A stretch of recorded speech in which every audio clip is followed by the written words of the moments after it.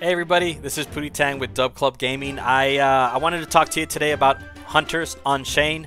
They just released their Genesis cases, which I was lucky enough to get one. You'll be able to crack those open next week from what I was hearing in the AMA earlier with Tommy. They're going to be unique. Right, he said that every single one of the hunters that come out of those cases not only will give you better earnings, but they're going to be unique, and hopefully I get a epic legendary. They're in different tiers, but let me share a little bit with you about what these cases are about. So these are the Genesis hunters.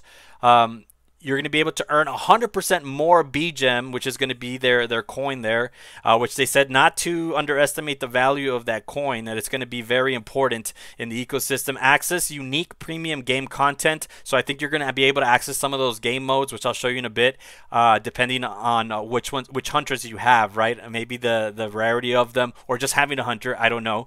Early hunters on-chain access, so you'll be able to access the game first. You see your legendary chances 5%. I like those odds, right? I like those odds. 17, 32, and 46 for an uncommon. There will be no common in these Genesis cases, which is pretty cool. You will be able to do free-to-play, and from my understanding, from what I saw, what I heard there in that AMA, you're going to be able to rent those out as well. So free-to-play players can split B-Gem profits with you, however that looks like, but you will be able to rent. So that opens up a ton of possibilities there when it comes to scholarships and just helping other people out, right?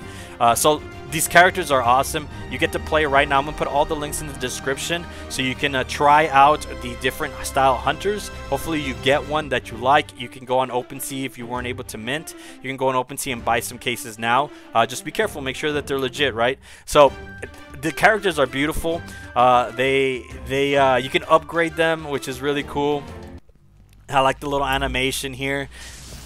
There's so many good things about this game, and just the vision that Tommy had and the way he spoke about it. He knew exactly what he was saying. There was no question in his tone.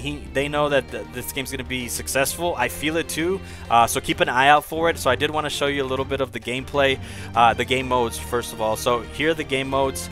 I'm going to pick the vampire. He said the vampire is pretty cool. So you got hunt, which I'm going to show you right now. Boss hunt right now, which you can try. These are PvEs, but there also is going to be PvP. There's going to be a duel where you get to pick 3 hunters and fight with another person that has 3 hunters, or co-op. I don't know what bounty hunter is, and dungeons, pretty self-explanatory, but I'm excited. I'm about it, right? Because this is a playable game that looks like it has a lot of potential. So let's go ahead and jump in with this vampire here. Vlad, I believe his name is. I've never played with him before, but I want you to see a little bit of the gameplay as well. So in this mode, you're just trying to get the top score. So you try to get the top score. I don't know how this guy attacks. Oh, dang. Okay, okay. All right. Collect the gems, get the top score. I don't know if this guy has lifesteal. I feel like he should. See his distance. All right, he's got some distance on there. I think some space between these characters would be a good idea. Just wanted to show you the game.